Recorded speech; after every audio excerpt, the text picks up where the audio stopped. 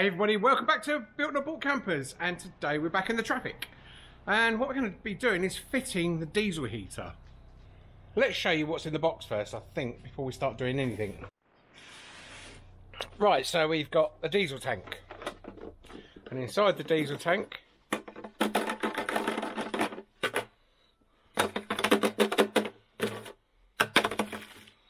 little plastic bag with all the fittings to fit it to the diesel tank.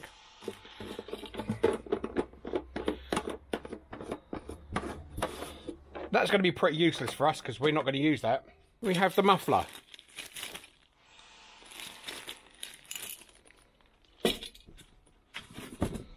We have an instruction manual.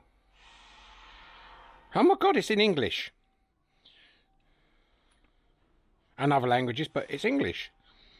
When I bought mine come with completely Chinese instructions. And I couldn't read any of them. You have the mounting plate.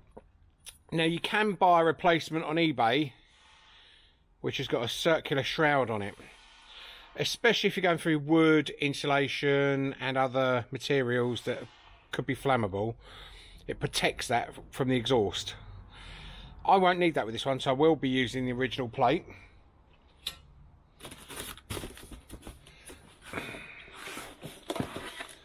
The good bit is the diesel heater. Then we have the fuel pump,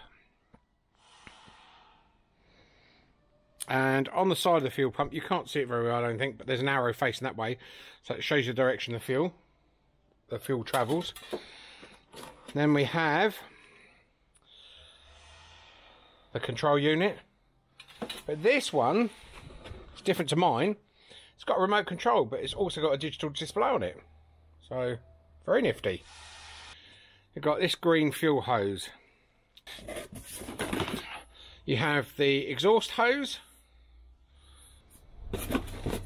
Oh, you have a T-piece as well. And the ducting.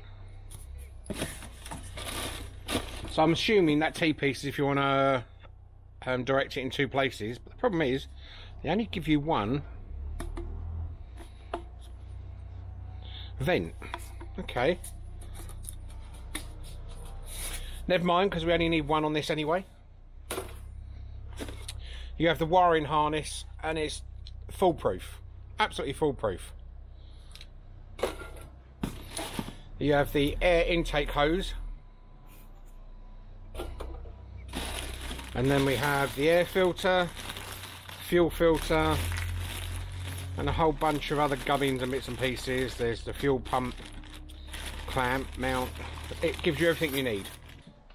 Right, my aim is to put the heater under the driver's seat, and it's going to be located over this side. Now I know there's enough height for the heater to go once I've cut the floor out, so I need to cut a chunk of floor out here for the heater to slot into, because it's quite thick flooring. The best possible side is here for the location underneath the van. Now what I need to do is I need to draw the marker pen here and back where there's this bar is at the back. So I need to draw those two lines, so at least when I fit the heater it won't foul the seat when I put the seat base back in. There.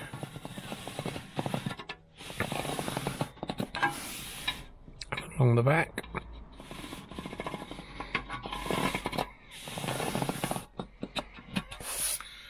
Right, so once I take the seat out, I know exactly where I need to be with that. So there we have it. I don't know if you can see the mark where the seat was.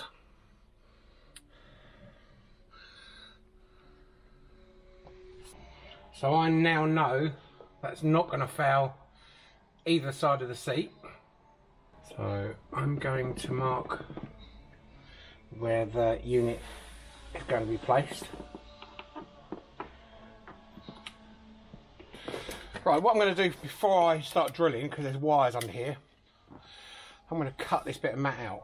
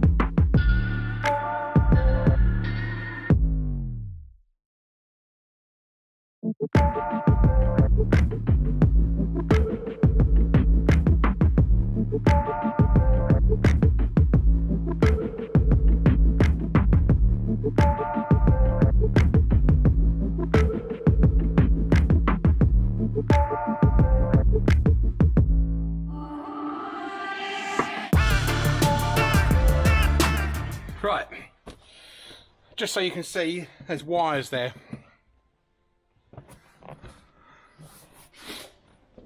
Before I started drilling anything, I needed to be sure that I wasn't going to hit any wires. So the unit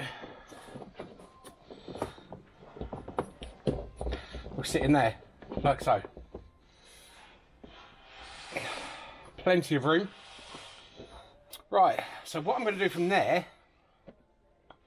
I'm going to tip it sideways slightly and mark 2 points of where I can drill. So I'm going to drill there, and I'm going to drill there. I'll drill 2 little pilot holes where I've made those marks. And I'm going to drill one there first, just a tiny one, just to make sure that when I go underneath, I'm not going to hit any chassis rails, any major components that I can't access, put the pipes on or anything. So let me get a drill and we do that.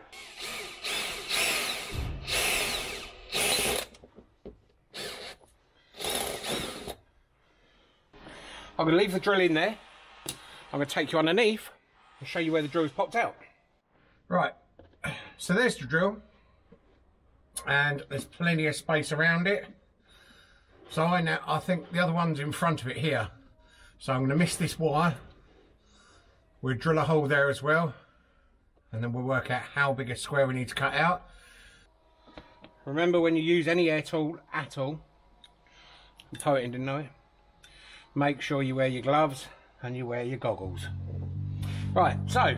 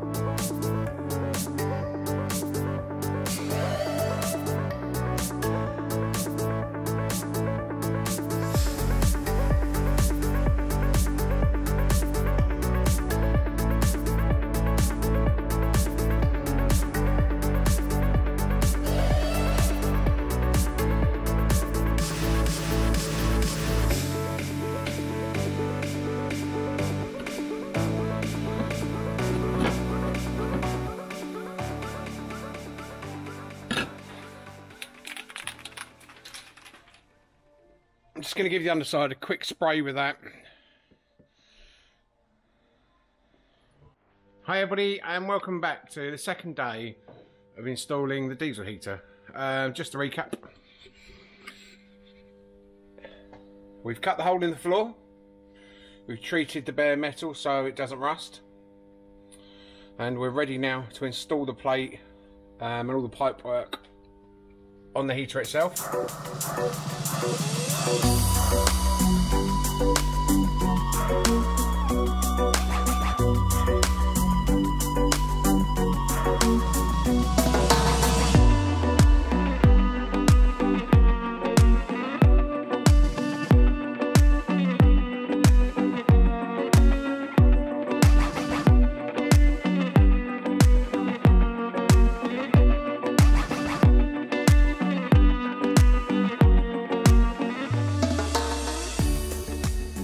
Under normal circumstances, this wire, before this plate goes on, would be fed through this little hole here, from here and under the vehicle, to plug into the fuel pump.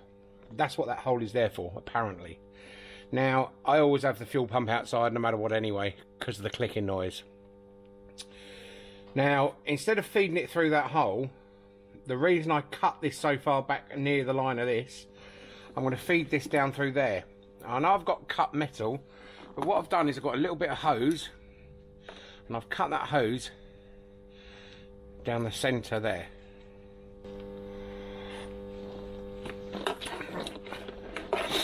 So I fed that wire through that piece of hose.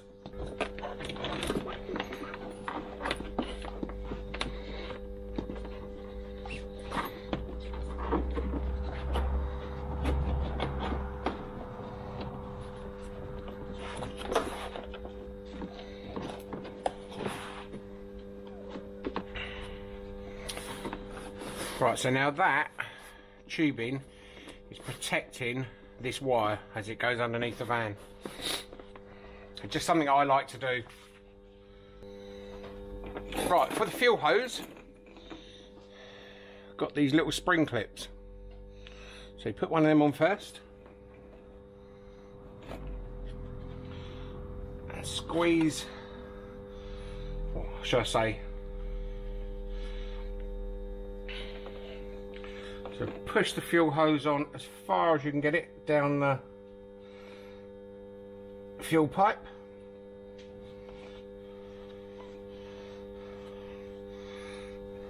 And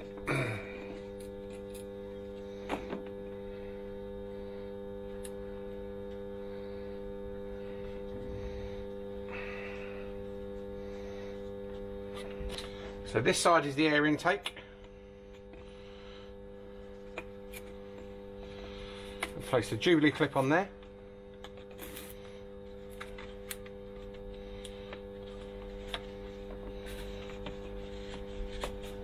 And push that down as far as it goes.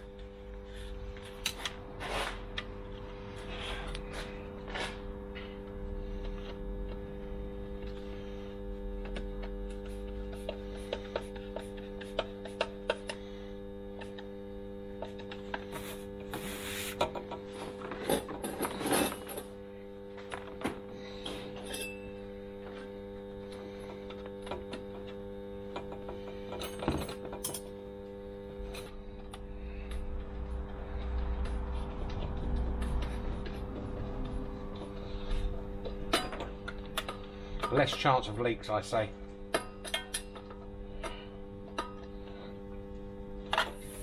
Right, so that's on there securely. Now all we got to do is feed this all down through there.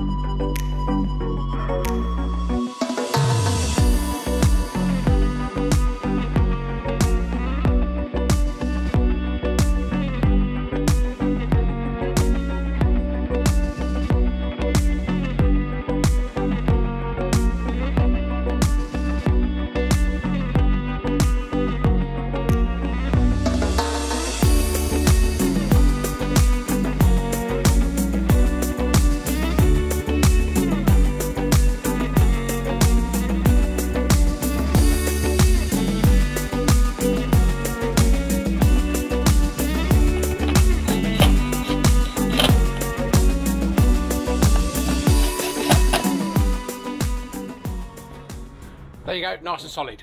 Not going anywhere. And that's secure inside that tubing.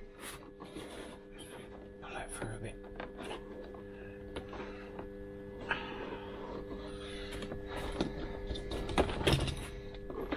And then what will happen is that will plug into that plug. So that big, it's foolproof. All the plugs are different, you can't get it wrong. There's a fuse holder, there's your earth, there's your live. What I'm going to do is I'm going to put a terminal on the end of that. I'm going to secure it to this plate because this chassis is a good point to earth it to. I'm going to clean underneath that. Should have done that before I put this on. And then this one, let's plug this in, goes straight to your controller. So that we'll put that way because it's going to go to the back somewhere. That one, I'll tell you what, let's put all these down.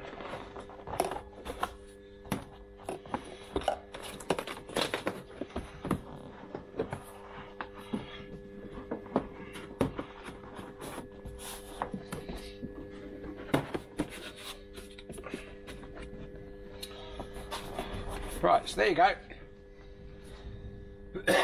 Nicely fitted into the floor. The seat will cover that. It's the best place to put this because it's such a small van. You want to maximise every little bit of space you can. I suppose you could probably put it over the passenger side, but I'm not too sure about that. I wanted it over this side, driver's side, and I'm happy with it. Hi everybody, welcome back. We're on day 2 of the diesel heater install. I had to break off from it yesterday because we had a little problem with the traffic. Sometimes it starts, sometimes it doesn't. Now, we've had to completely rip the front end off. But, forget that for now. We're going to go back on the diesel heater install. And I'm going to try and video as much as I can. One, it's very windy outside, although it's making me look a liar now. There you go. The shutters are rattling like mad. I'm going to put, obviously I'm underneath the vehicle today, so I'll get as much on video as I can. I'll give you a little bit of music to listen to while I'm doing it, because I'm not going to be talking very much, I'm just going to be installing it. Once it's installed and finished, I'll run through the underneath of it and give you a little bit of a tour of what I've done, how I've done it and why I've done it. So anyway, let's get on with it.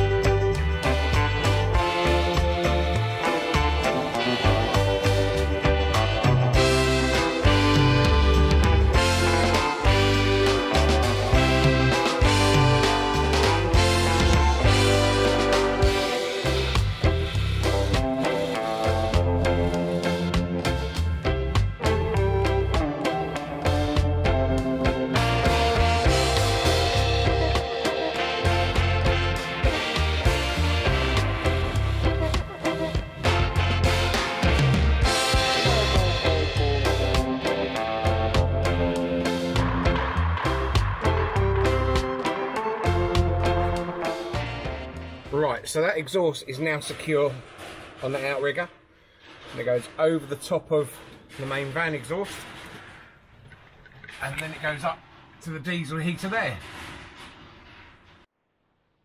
Hi everybody, and welcome back to the diesel heater installation. More to the point, I've actually installed it. It was difficult to try and film underneath. I think I got a little bit under there, but what I'm going to do now, I'm going to give you a tour from the underneath of the vehicle and I'm going to show you exactly what I've done, reasons behind why I've done it, and I'll explain everything as I go along. But first of all, I'm going to show you the inside. I've actually got the heater wired up to the main van battery for now because the leisure batteries are not being fitted, or leisure battery should I say. So let's have a look and let me tell me what you think. Right, so there is, the heater is installed underneath the seat of the vehicle where I plan to put it, and that's where it is going to be, and it's in there solid. Right, excuse the mishmash of wiring around here. As you can see,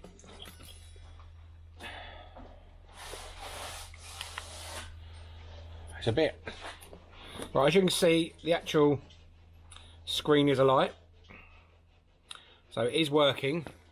And what I've done is I've run a link wire from there over to the live on the heater. So yeah, so the seat will sit over the top of here, so it's giving us utilising space, plenty of space on the van itself. So that's not going to take up unnecessary space in the back of the van. And let's go underneath the van and I'll give you a quick tour of everything under there. Also, because I'm going under the vehicle, I'm going to be safe because lots of dirt, rubbish and crap from under there falls down, gets in your eyes. I know I've done it.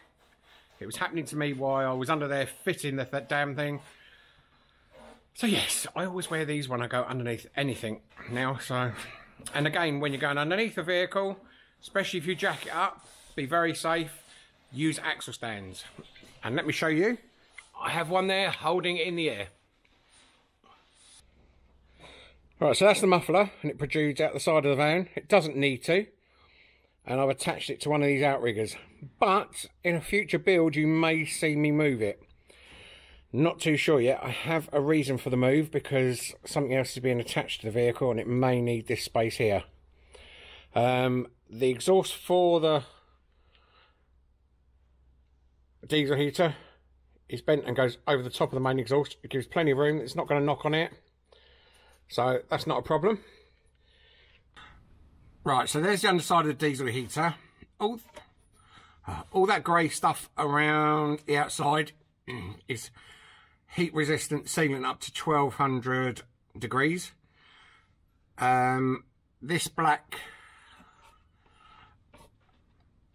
conduit here is covering the diesel hose.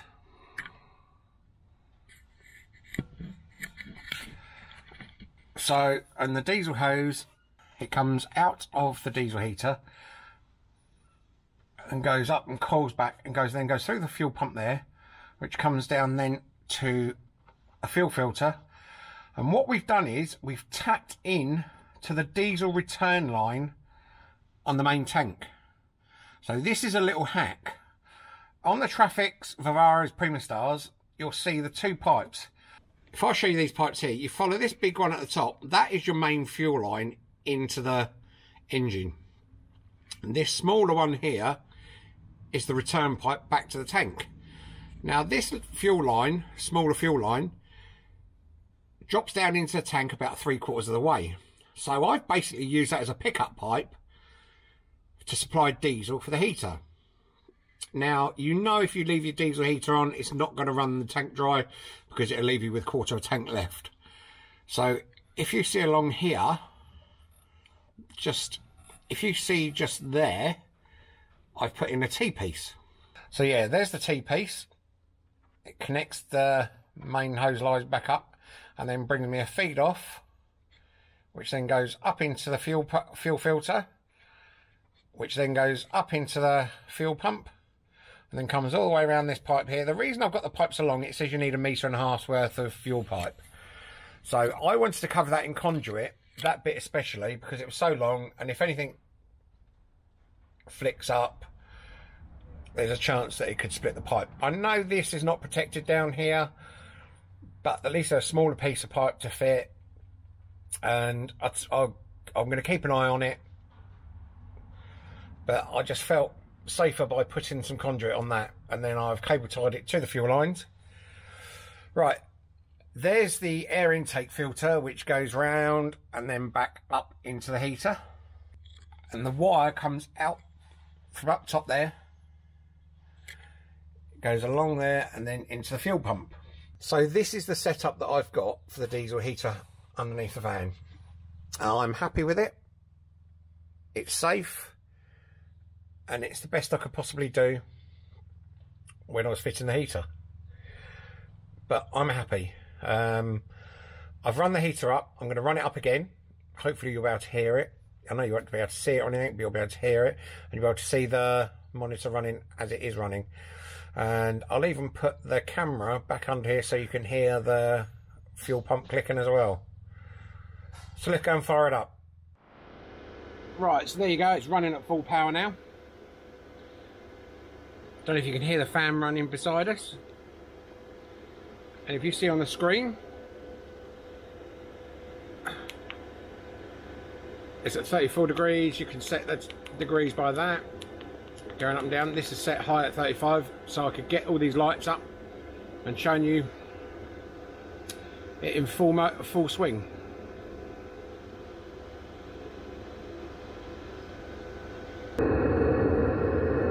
That's the muffler going.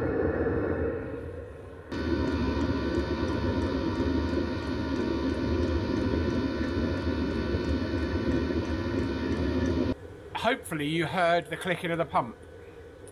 That's why I always install my pumps outside. According to the manufacturers of these heaters, you can also install these outside, but they do say provide a splash guard, so some sort of box or something. But again, I prefer the heater inside, but the fuel pump, the fuel filter and all the fuel hose I always keep outside. If I did use a tank inside the vehicle, I would make sure that fuel hose still runs outside and it will come up through the floor in a hole right next to the tank. You don't want to get diesel in your vehicle. To show you my reasons why I prefer to have an outside tank or minimal chances of a fuel spillage inside the van. I do have another method if I have to put the diesel tank inside the van, but what I'm going to do now, I'm going to explain how I do it, what I do. I'm going to show you on my own van. Do you know, I was just thinking, we could call this diesel heater fuel tanks 101. No, let's be serious about this. Right, let me show you my setup in my little beast Covey. You're wondering why I called it Covey? Let me show you. So this is the front panel, which has come off of there. Now the front panel, as you know, it's an Iveco. I-V-E-C-O. That's where the name Covey for my van come from. And I felt a little bit awkward when COVID come out. Because yeah, but no, this was named way before this pandemic. Anyway, so yeah, this is going to be the front end of my vehicle. It's going to get a paint job. And I'm going to explain that quick as well while I'm here. I'm a little bit upset. So I bought some paint. And I started to paint the front end. And as you can see, it used to be white. Now it's cream. So they say it's light grey. To me it's bloody cream. So yeah, we started to work on it and most upset. And even when you come around here, it's no different in the colour. So anyway, less that, back to diesel tanks. Right, so there is my diesel tank. Now it's quite funny because Mel from Mel's Van World, he uses the same sort of tanks. The reason I use this, I had quite a big flat tank with mine, come with mine. Similar to that, but it had 3 holes in it, it was quite large. And to me, it wasn't safe, not safe at all. So what I've done with this, I've replaced it, strapped this in, and the fuel hose, you can't see it, comes up through the floor right next to the tank, but it's not going to get chopped off or anything stupid like that.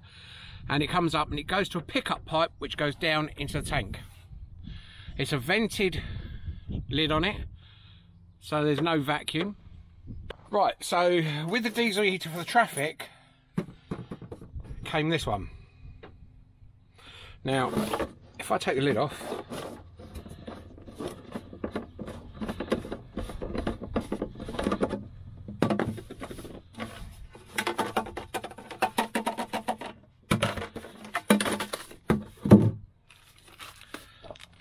Right, so here